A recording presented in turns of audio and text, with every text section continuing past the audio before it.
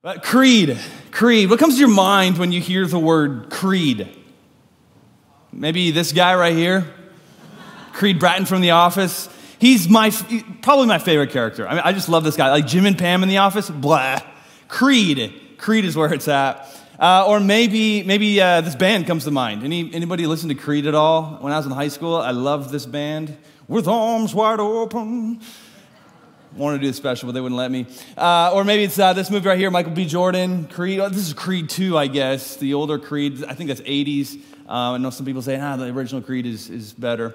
But Creed, what's up with the name Creed? Like TV characters share the name, bands, boxers apparently, in movies. What does it actually mean, though? Well, creed comes from the Latin credo, and it just means I believe. So in this series, Creed, what we're going to be doing is something that Christians really need to do right now in this climate and in this culture. Christians, we need to nail down our beliefs, what really matters, what unites us. Because right now there are so many things to disagree about. Social justice, COVID, politics, worship styles, traditions, mandates. I mean, so many things to disagree about, and we've been doing our fair share of that disagreeing, often breaking the heart of God in the process. But what really brings us together? What unites us? It's our creed. Our creed does that.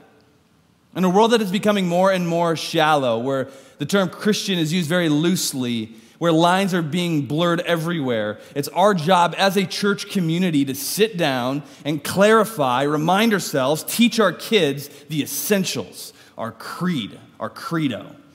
So for the next several weeks, we're going to be getting a little bit more traditional as a church, which is very unlike the Bridge, but we're going to be doing something that the church has held on to for the last, several hundred years. Special to us because it is our essentials. It is massive theology packed into a creed. It's the fat guy in a little theological coat, if you will. Come on, Office reference, Tommy Boy reference. Come on, I'm giving you gold stuff here. But for the next 7 weeks, we're going to be talking about theology, creed, the Apostles' Creed to be exact. It's 303 AD, Rome. Diocletian rules from Palatine Hill. He steps out onto his patio, surveying his world-class city on this brisk, clouded morning. The chilly wind cuts over the railing, sends a chill up his spine that snaps him awake. See, down the street, various construction crews are yelling to each other as they try to keep up with the demand that Rome has made on them to make Rome bigger and better than his predecessor.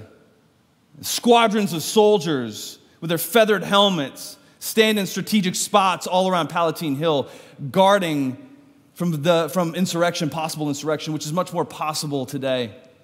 See, today an edict went out from Rome, a major one, an edict that rescinds the rights of Christians.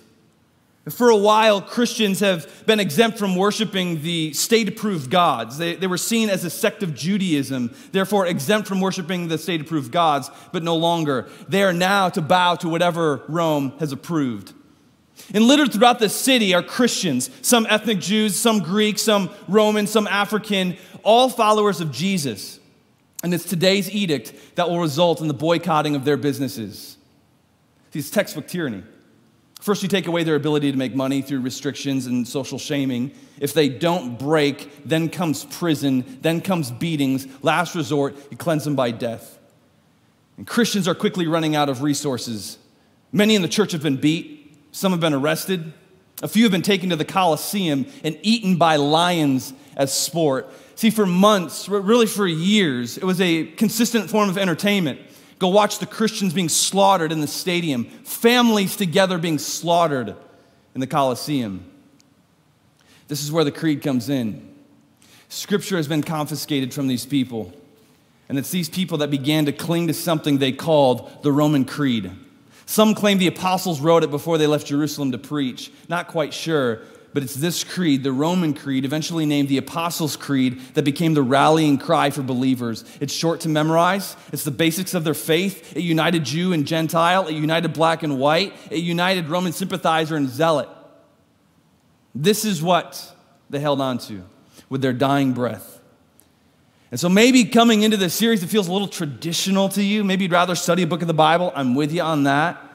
But it's this creed that gives us a rich, rich anchor to a rather sweet past. You think about it, as we look and say these words, we are linking up with 1,900 years worth of Jesus followers, many persecuted, many martyred. They gathered around this theology. Many sang these words with shaky, nervous voices as they're being arrested, watching their businesses burn. Some sang these words with their last dying breath. And now here we are. And it's our turn at the wheel. They had the baton, and now we got it. We should know this.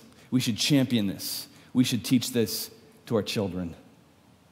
On the docket today is, I believe in God the Father Almighty, creator of heaven and earth. Father, that is who we are talking to right now. You, Almighty, creator of heaven and earth. And Father, we ask that you speak to us. That you will speak to us. I pray that we listen. May your Holy Spirit open our hearts, engage our minds. And God, we want to connect with you during this time. You want to connect with us.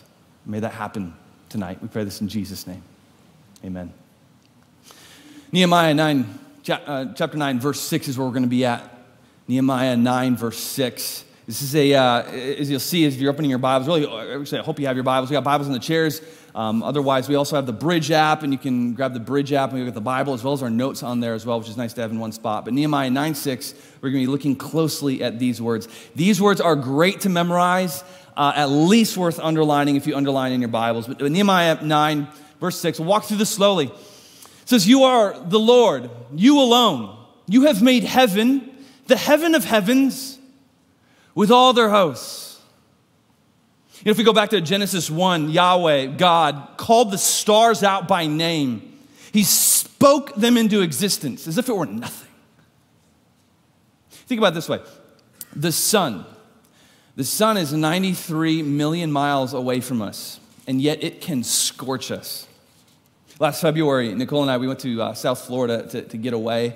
We stayed at a friend's place, and it was our delayed 10-year anniversary trip. And the first day that we got to Florida, she says to me, she says, "Wear sunscreen, babe. Don't ruin the trip by getting burned and being miserable the rest of the time, so can you just put on sunscreen?" But I told her, I said, I'm not running away from, Chicago February to run away from the sun. So I pulled my hair back and I fell asleep on the beach. The next day, pieces of my forehead were flying off as I was driving, like chunks of skin. It was junior jerky. 93 million miles away, destroyed my face. Like, that's power.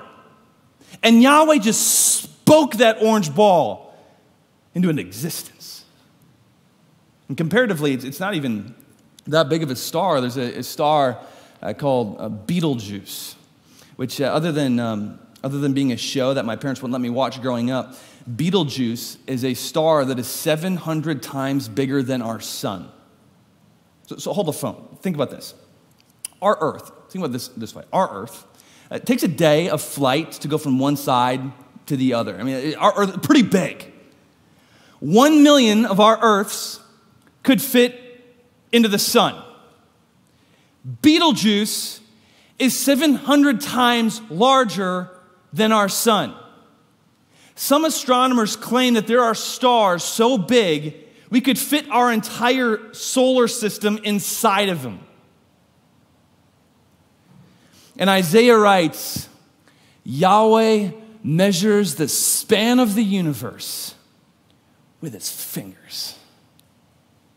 Whose might measures that of God? Who do you put in his weight class? To measure him with anyone is just a cosmic joke. And Yahweh knows it. In the book of Job, God says this. He says, "Where were you when I laid the foundations of the earth? Who laid its cornerstones? Have you ever given the orders to the morning or shown the dawn its place? Can you bind the chains of blades?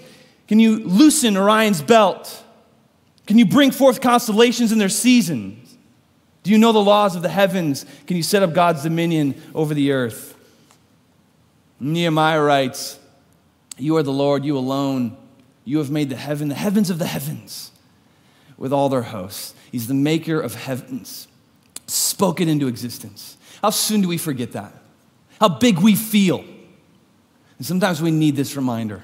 We are a speck living on a piece of dust, and the vast universe in the hands of God, how soon we forget. The other night, I couldn't sleep. And my mind was racing, and I got a buddy who goes through the same thing, a childhood friend of mine. He lives in New York, and he couldn't sleep that night as well. And so we were just texting back and forth, and he sent me this cartoon, which is what I needed in that moment. I love this cartoon. It's become my favorite. The guy getting his picture taken, he says, "Make sure you see how insignificant I am." It's so good, isn't it? I've talked to people who have said to me, they said, "I hate staring at the stars because staring at the stars makes me feel insignificant." See, that's why I love it. When I go up to our camp, I sleep so well. I was up there this last week, and actually alone for a night. I was just staring at the stars. I could stare at the stars for hours, just reminding myself I am so small. My problems, they are nothing for Yahweh. Our minds down here, they race with anxiety, worries, problem, drama, disagreements, division. But as the band Switchfoot puts it so perfectly, but when I look at the stars, I see someone else. COVID, political messes, family drama, society deterioration, it's nothing for Yahweh. I am so glad I believe in God the Father Almighty, maker of heaven and earth. Nehemiah continues with that thought, the earth, and all that is on it. One of my family's favorite pastimes is we go to the zoo, and we're there, no exaggeration, we're there weekly. Nicole will take my girls there a couple times a week. It's like our second home. Like, we know the employees by name. We know a lot of the animals now by name.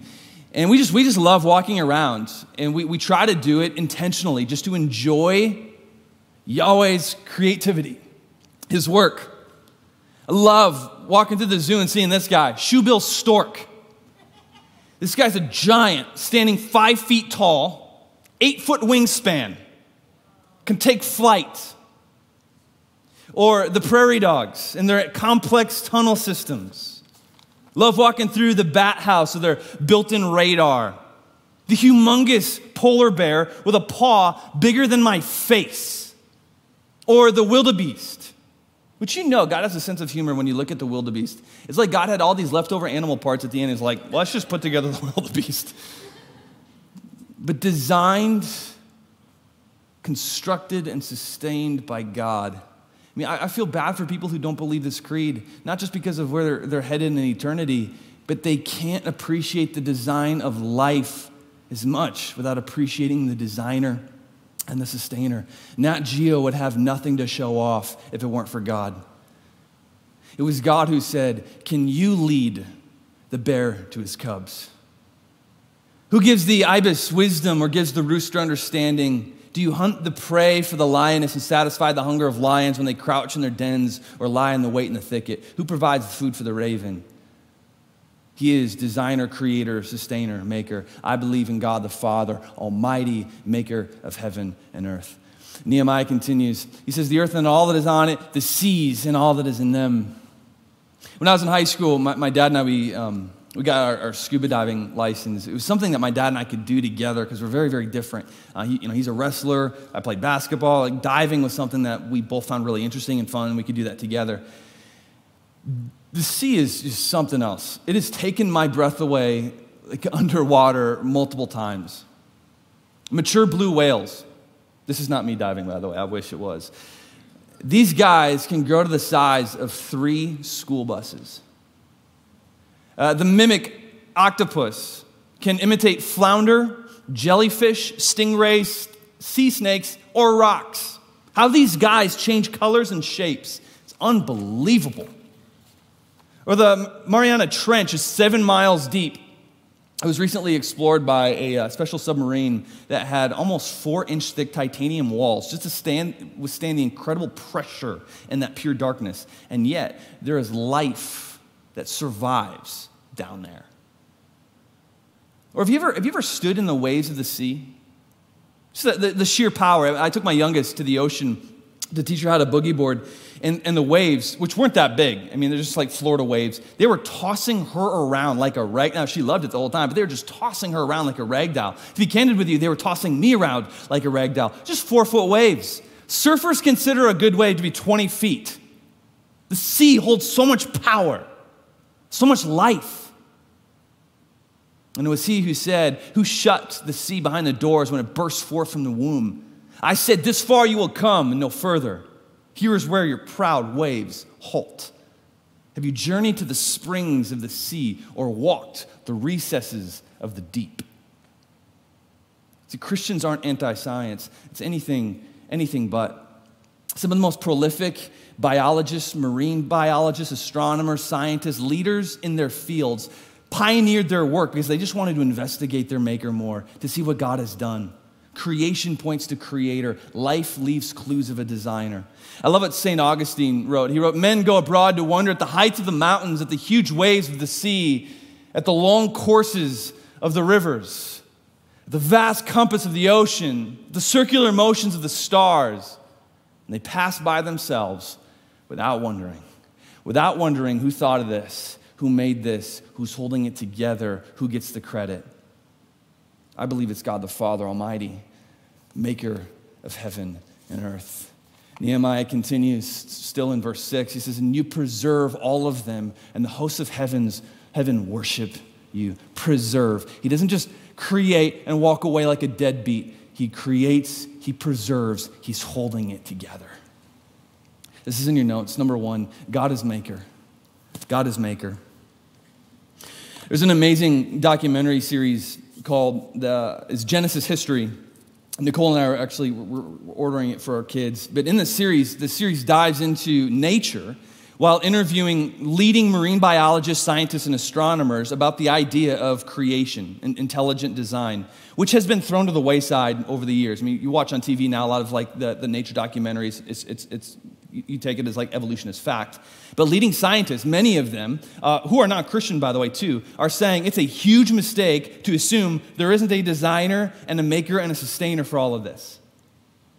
They put it this way. You ever go to like an aquarium? My family and I love going to the Shed Aquarium in the city. Beautiful exhibits, colorful tanks, big fish, coral. They bring so much to these like aquariums, and so much manpower is devoted to keeping these tanks alive. Like teams of staff that work around the clock to take care of these relatively small tanks. Compare that to the massive ocean filled with teams of life. How can that just happen? I don't have enough faith to believe that it's by chance this just created itself and sustains itself. Who's sustaining it? Who's checking the oxygen levels? Who's checking the salinity? Who's managing the ecosystem? Who's routing the currents? It's not chaos. It's designed, it's organized, it's managed. There's a maker.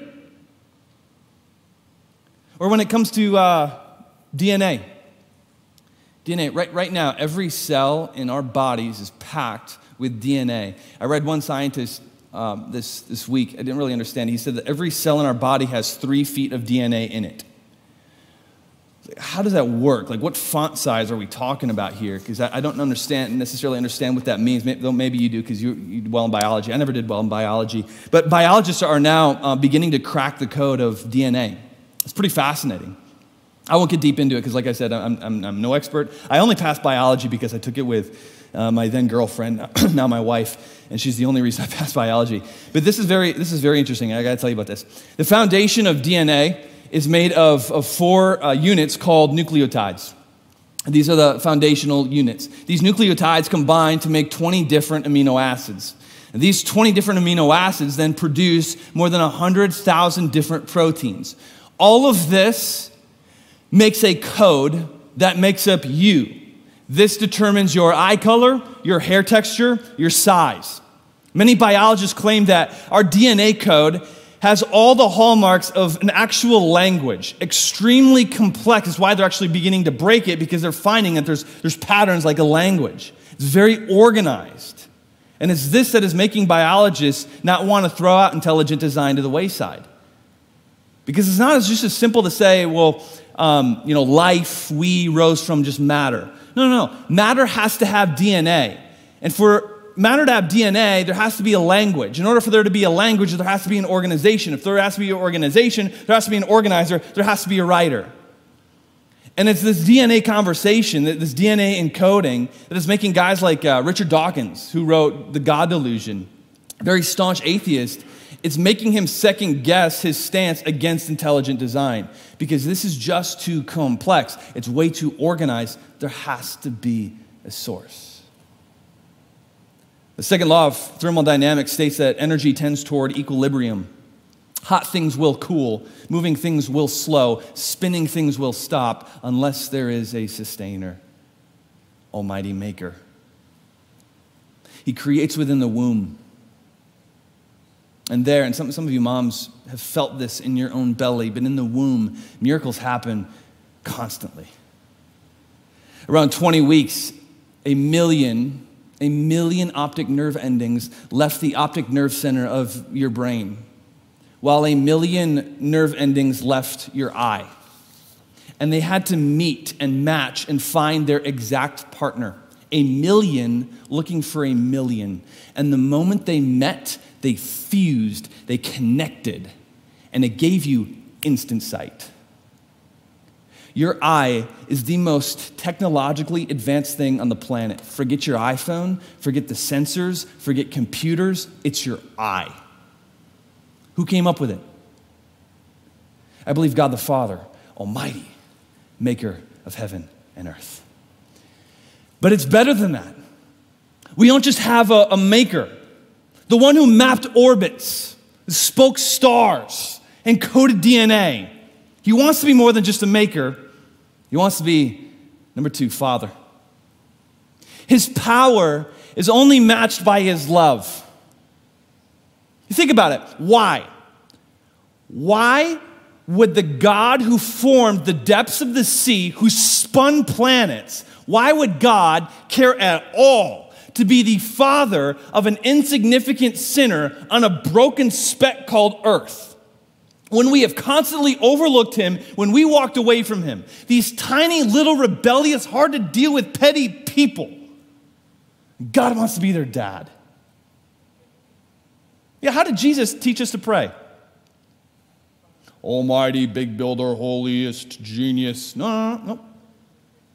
Jesus said you don't have to get a dictionary of systematic theology to address him. Just call him Abba. Call him Dad, because that's what he wants.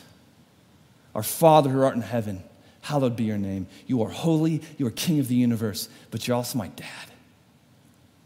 God is Father. For some of us, that is an awesome, fun thought to grasp. It blows our mind.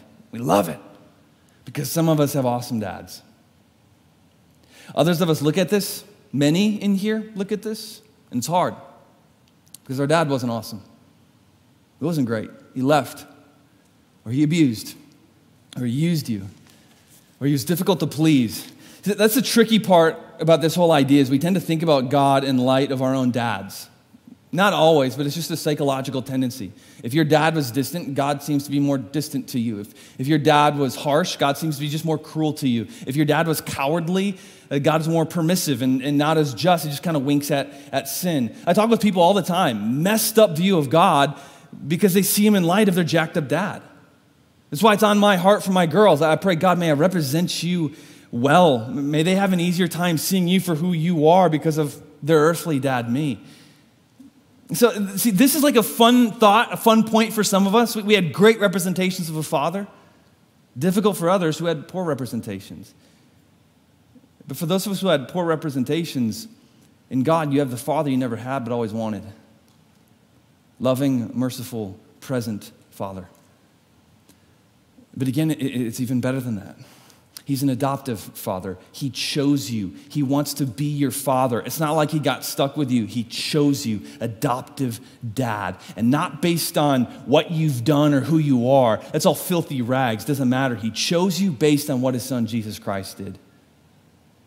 It's like if you're good with my kids, you're probably going to be good with me. Best way to get in good with me, be good to my kids. Now, if you're not good to my kids, like you're hard on them, okay, now we got a problem. Like, I don't want to be around you. You ain't coming to my house if I can help it. But if you're good to my kids, like, we're good. That's how God is with us. We walk into heaven, and God's like, what are you doing here? I'm with Jesus. And the Father's like, well, get in here. You hungry? Welcome home. God is Father. Father and Maker. It seems like these two titles, they just shouldn't go together. Maker and Father. Maker? I mean, nobody is like him. Nobody's in his class. He can do what he wants. He checks with nobody. He is all power, almighty with a snap of his finger. This is all gone like it never had been. And with all of that might, he takes on skin, he veils his glory, he dies on a cross to pay for the sin of a bunch of insignificant, hard to deal with humans living on a speck in the universe, to be our Father. Somehow, these two titles, they come together beautifully in Yahweh. The truth is, you can't do anything about God being your creator. He just is. But you don't have to have him as your father. That's up to you. That's a relationship. A relationship that's more than a belief in fact. Jesus said even the demons believe in God. That's not what gives you salvation, believe in God. Even the demons believe. They got that going for them. It's the relationship. It's the seeking. It's the following after. It's the lordship. It's the walking with God. It's the relationship, a relationship that he craves to have with you. It doesn't add up. But that's what he wants with you. Almighty maker, loving Father. I had a lot of dad fails this summer.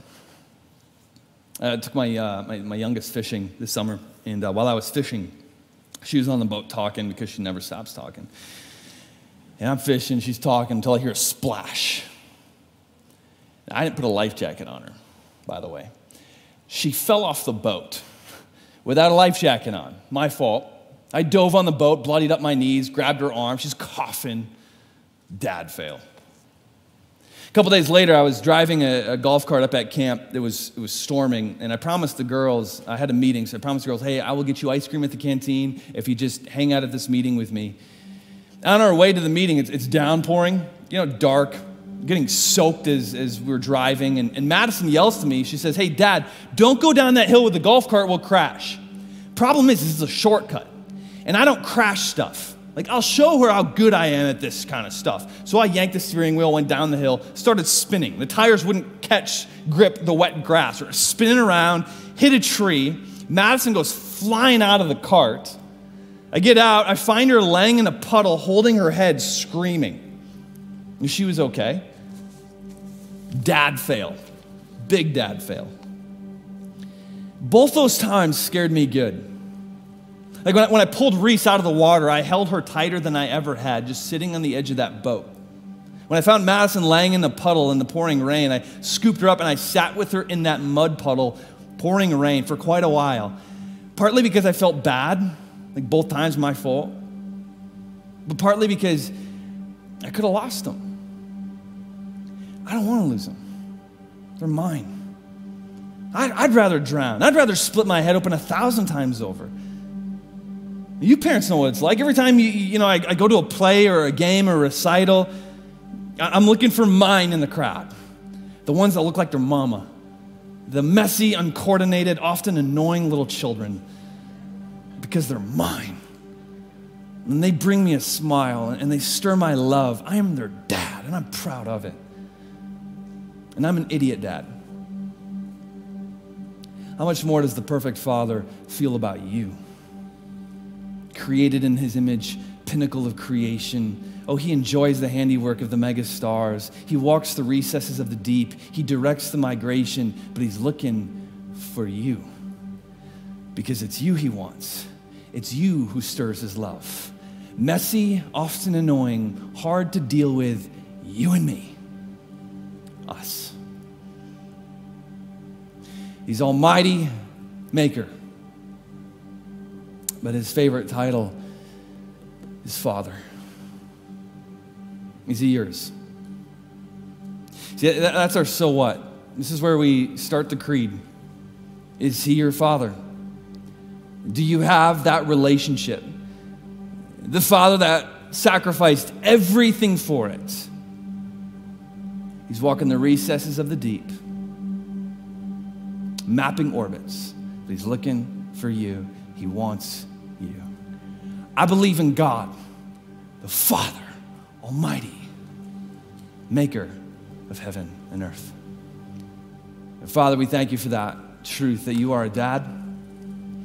We thank you for how awesome you are, for how great you are, for how mighty you are.